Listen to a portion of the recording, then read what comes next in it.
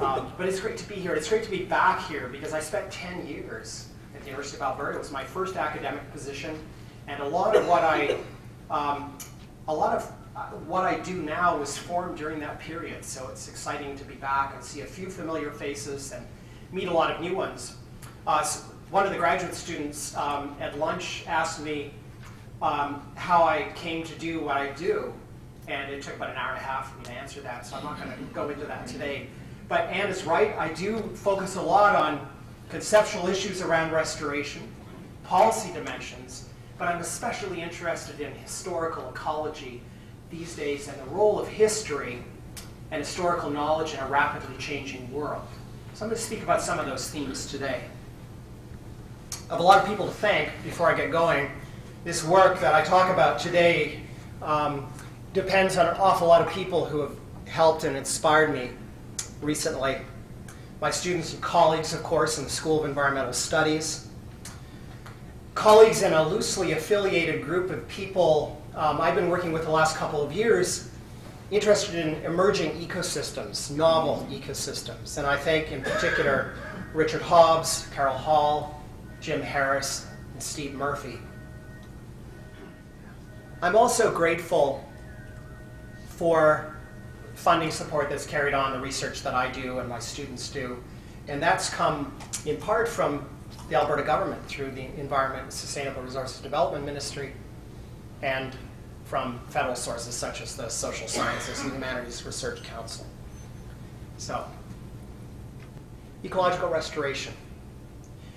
I'm going to speak mostly about restoration today. I'm going to dip my toe into reclamation.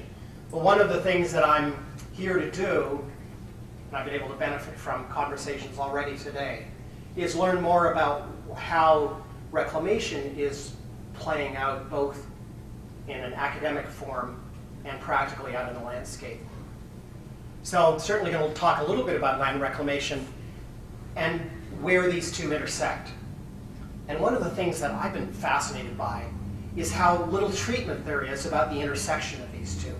There's actually not a lot of formal discussion in the literature about how reclamation and restoration function together, whether they're distinct, if they are, how are they connected, if they're not distinct, are they on a continuum, what does that continuum look like, and does it matter actually, but I guess it matters to me because I'm sort of a philosopher, so I'll make it matter. I'm also interested in, and I'm going to talk about rapid change in novel ecosystems. That's a big theme of what I want to discuss today. And then how it is that we look at moving forward when we bring these three elements together. So finally, I'm going to speak about responsible intervention. So in the future, how do we intervene responsibly in ecosystems undergoing rapid change? I think it's a tough question. Now, seems to be a lot of preamble here. Let me do one more thing. So, small world moments. Back in, is Sarah Wilkinson here? When was it that I joined your master's committee? Was it 99, or was it 98? Yeah. Sarah did a master's degree with Ann Nathan, but focused on the Galapagos. It was so fascinating. Your study of invasive species down in the Galapagos.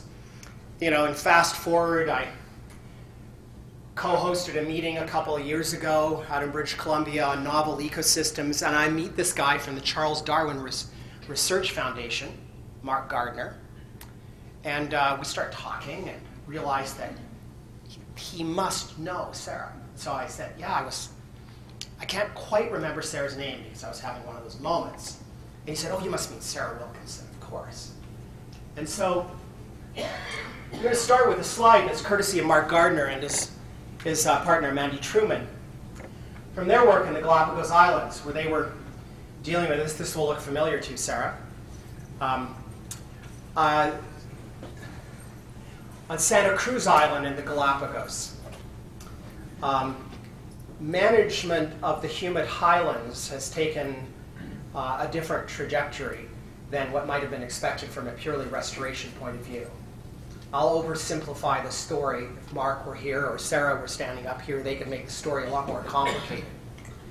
But in effect, this ecosystem underwent a regime change from a shrubland system to a forested system, as you see in the photograph here.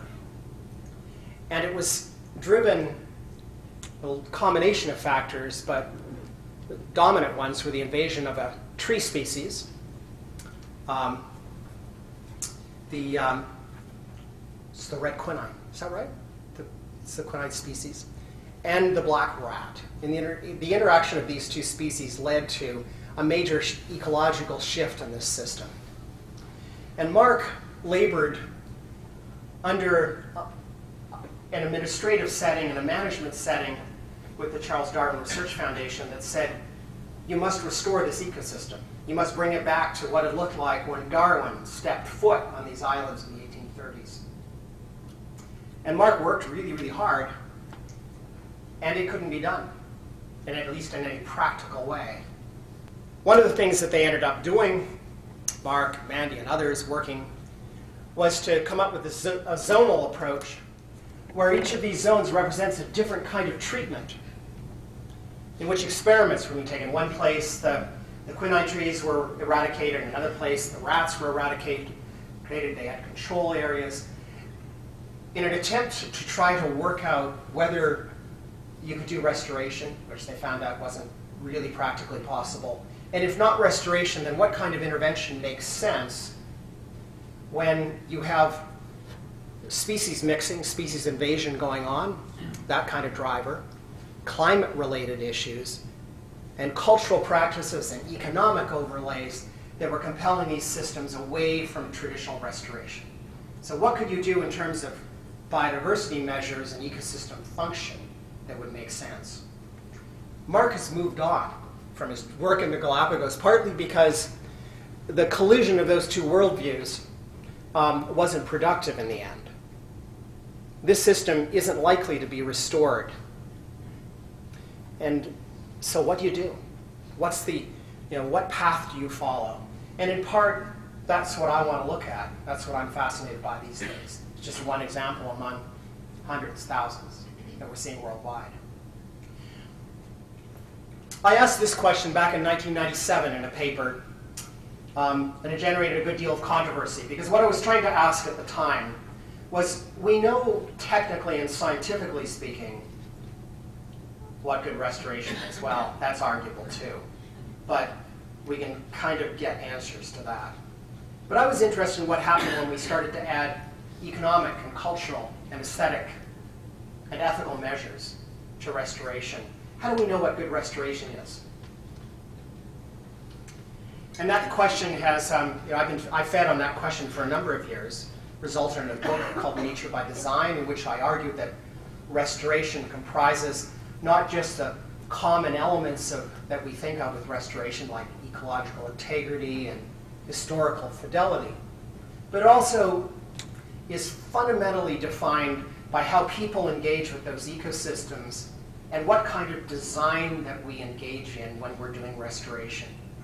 Because every time we restore an ecosystem, and I think this is true, that every time you try to reclaim an ecosystem, you are imprinting some aspect of your value system on that ecosystem, no matter how well-dressed it is in the scientific and technical ideas. And so the question is what that looks like. But what I've, more recently, in the last 3 or 4 years, the question has shifted for me, and I'm now a lot more interested in what is responsible intervention / restoration in novel ecosystems, that is, new ecosystems that are emerging, and those that are undergoing rapid change. So I think this is an update on that question that I asked 15 years ago, and but really trying to get at this question of dynamism and rapid directional change. So a bit of background on restoration, although I'm sure most of you are well acquainted. Here's the definition from the Society for Ecological Restoration, the gold standard definition, if you will. The International Society says that it's the process of assisting the recovery of an ecosystem that's been damaged, degraded, or destroyed. Restoration, when I got involved, when I first met Anne, let's just say it was some number of years ago, restoration was a kind of marginal practice. It wasn't well accepted by government organizations or in the private sector. It was largely community-driven, so small projects and lots of them. And organizations like the Society for Ecological Restoration were just getting going. Educational programs were just forming, and the literature really hadn't coalesced. But if you fast forward 20 years, a lot has happened, and we see that restoration is beginning to take a global stage in terms of its priority. So one example of that is this report that came out from the United Nations Environment Program in 2010. And this, if there was sort of a debut ball for restoration, this was probably it internationally. And Canadians have played a strikingly important role in this. So Karen Keenlyside, who is the responsible for restoration in Ottawa for Parks Canada, helped to get a group of people together internationally to produce a set of principles and guidelines that would govern how restoration played out in national parks and protected areas in Canada. And this document, released in 2007, was important to those working on the ground when we actually had people working on the ground in Parks Canada. That's another story. And then, in an intriguing twist on the tale, Karen's boss at one time, Nick Lopakine, became the chair of the World Commission on Protected Areas, so the global organization that oversees or provides continuity and support for protected areas management globally. Commissioned Karen, before I go on to that, but just to mention that one of the defining features of this report, and what was so important about it, I think, was that it said restoration had to have three qualities to work well. The first was it needed to be effective. So if you restore something, you need to meet your objectives. The second was you needed to do it in a way that was efficient, however you measured efficiency. And finally, it had to be engaging. You needed to achieve public support, but public participation in the process of restoration.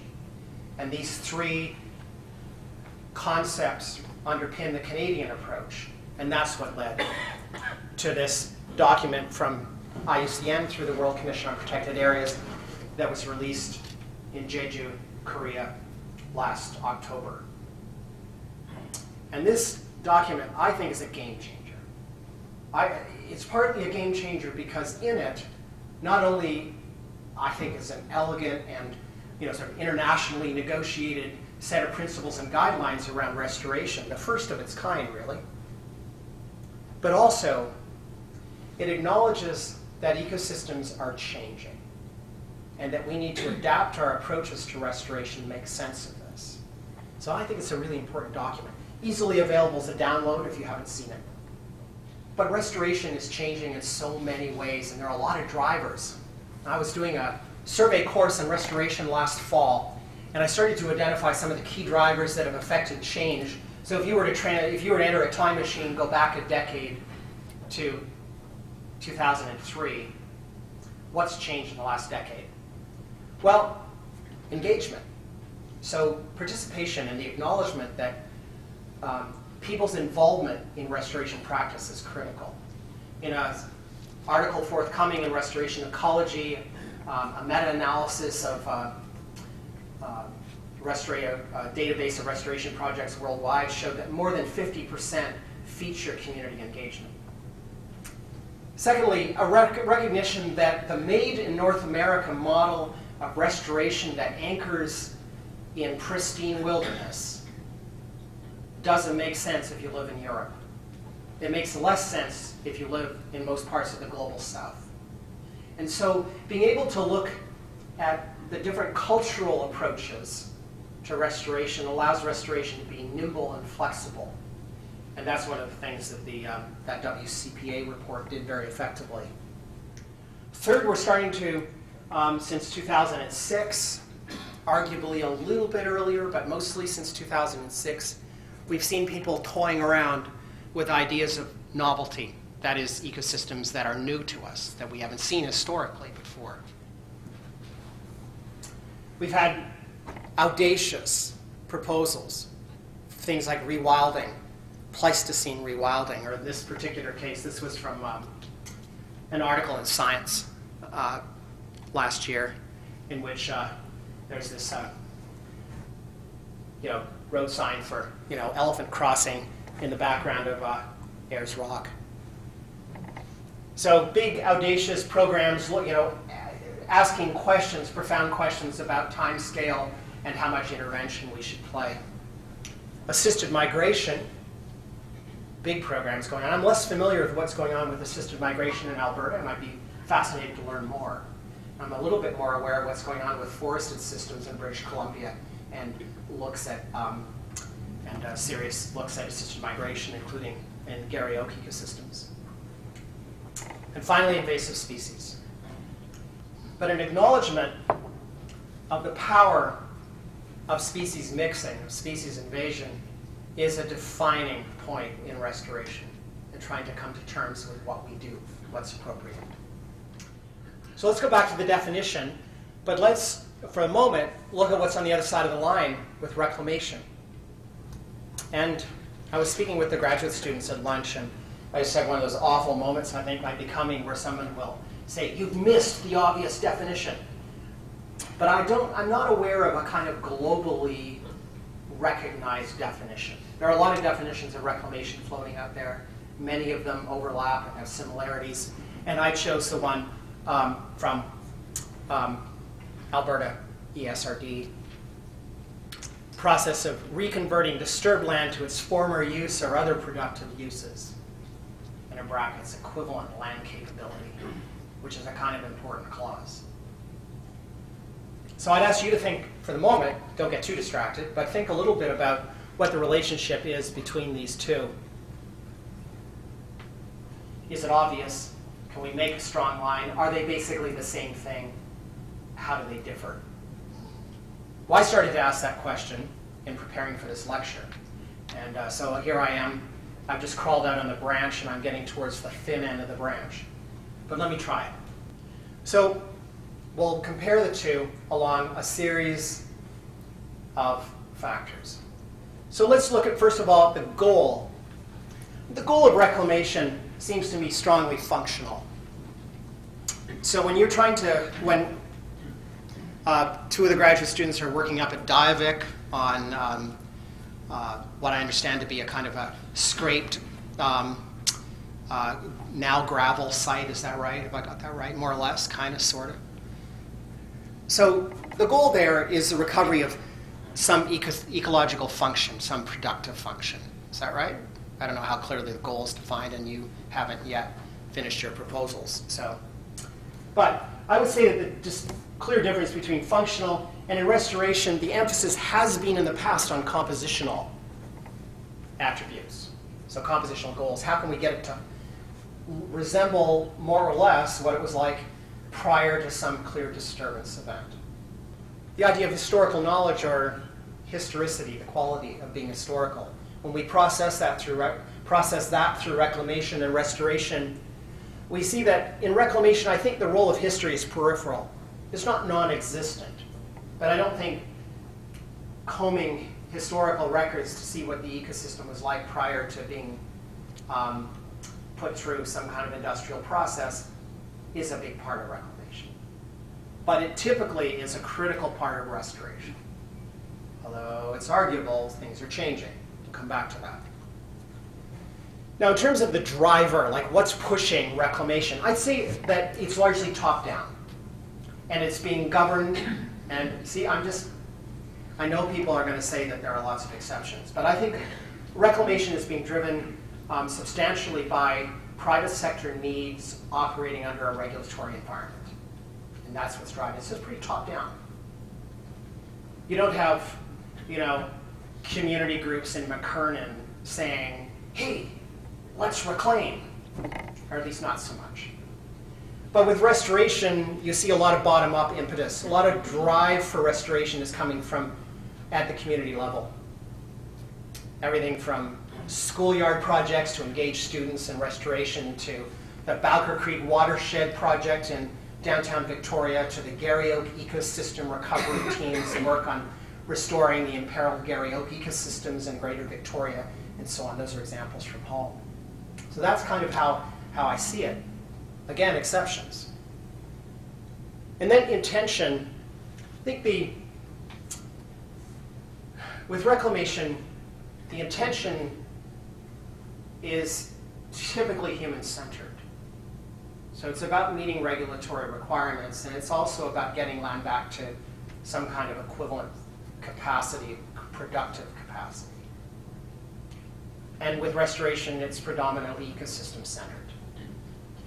So if I were to pause now and get you to comment on this, I suspect I'd be having snowballs thrown at me. But this is just a first crack at how to kind of parse these out. I hope it makes sense. We can come back to it later. I want to turn briefly to work that's been very influential in my thinking about ecosystem dynamics and historical change, and that's been the Mountain Legacy Project. Anne mentioned it kindly in her introduction. It's a project that wasn't just in the past, it continues now. It's great to see Joyce Gould here, who's been a part of the Mountain Legacy Project and supporting it. And this really had the project continues to be very much an Alberta project because we're working in the mountains of Alberta, except for this first slide, which was taken last year in the Yukon. And this is a photograph of me over the terminus of the Kaskawulch Glacier, an 80-kilometer-long glacier. If this glacier existed in Jasper National Park, it would run from the Columbia ice fields to the town of Jasper. The scale is monumental. It's just hard to comprehend. It was a great privilege to be up there last year, working with Luke Copland from the University of Ottawa, a glaciologist who's studying the dynamics of these glacial features. This is the Kaskawulch as it looked to J.J. MacArthur, a photographic land surveyor working with the Dominion Topographic Survey in 1900. So he stood on the same place I had the pleasure of standing on last summer, about 112 years earlier. And this is what that glacier, that's what happened to the glacier over the intervening period. And pay attention to this trim line, particularly on that cliff face. The glacier actually extends, the terminus is a little further down, a little out of the picture.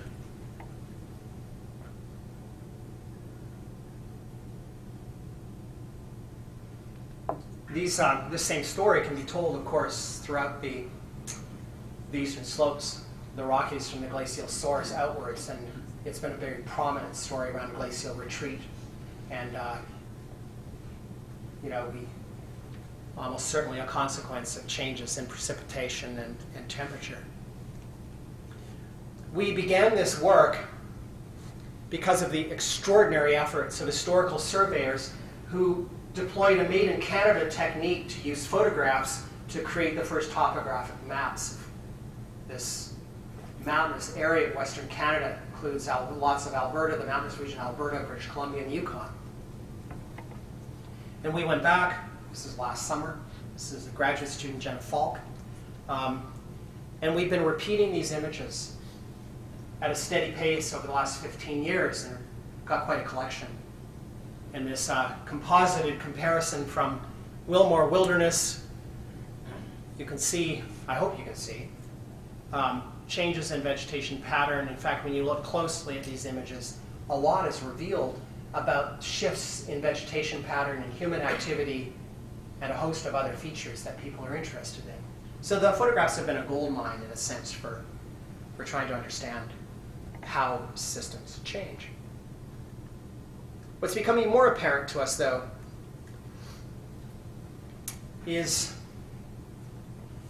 directional climate-induced changes. And a student of mine, Will Rausch, a couple of years ago, an inveterate climber, fantastic mountaineer, he was in Kootenay National Park on a hiking trip and noticed that the alpine larch communities up near Goodseer Pass, this area here looking north towards Yoho, so just on the other side of the Continental Divide, had a phenomenal rate of increase in the treeline ecotone. And so that's where he drew it, more or less. Of course, those of you who know treeline ecotones, you know they're not really a line, but a gradient. But that's where he drew it in 1906. That's where, well, he didn't draw it. Yeah, drew it later, not in 1906.